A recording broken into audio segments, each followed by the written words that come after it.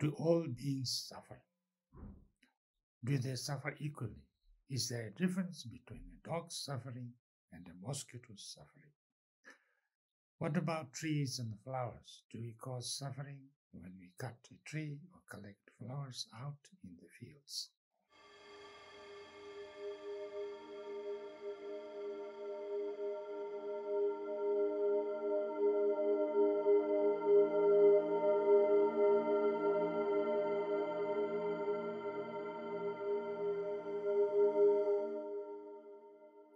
Well, the main thing is,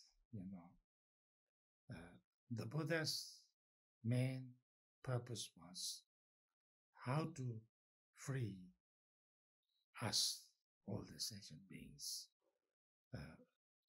from suffering, and how to bring lasting peace and happiness.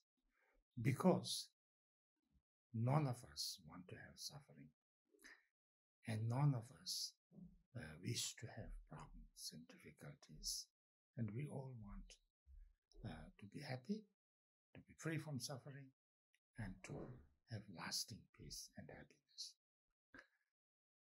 So therefore, we need to, in order to find the causes, in order to find the solution to the sufferings, we need to find the causes of the suffering. In order to know the causes of the suffering, first we need to know what kind of sufferings are there, what is the problem. If we don't know the problem, we can't try to find its causes, and therefore we can't solve that. So the question, do all beings suffer? All beings do not suffer.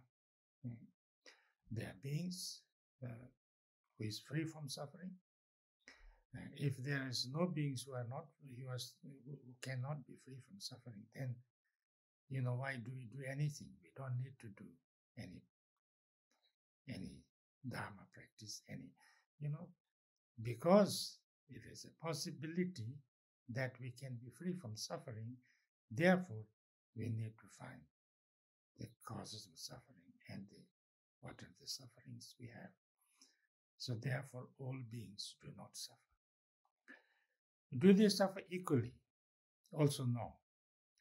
Some suffer more, some suffer less, because of their own situation, their own karma, their own, how they react, how they see, how they feel, how they, what kind of karmic situation they have. Is there a difference between the dog suffering and the mosquito suffering? It's not about dog or mosquito, it's about the person or being themselves. Some dogs might suffer more than the others, some mosquitoes might suffer more than the others, we don't know exactly. What about trees and flowers? I don't know. That's, it depends. If the tree has a consciousness, then it might suffer.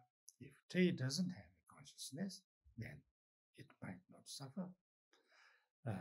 Whether trees and flowers have that or not, we can't say exactly. But it is possible, from Buddhist point of view, that a consciousness can get attached to anything. Not only living things, but even non-living things. From Buddhist point of view, even a pillar can have your consciousness attached to the pillar, or the door, or a rope, or whatever it is said. So do we cause suffering when we cut a tree or collect flowers out in the fields? I don't know. It depends on whether they have consciousness or not.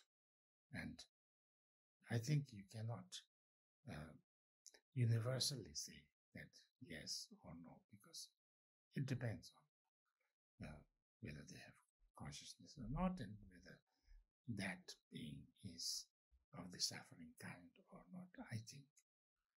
So I think this is the first question. Thank you very much.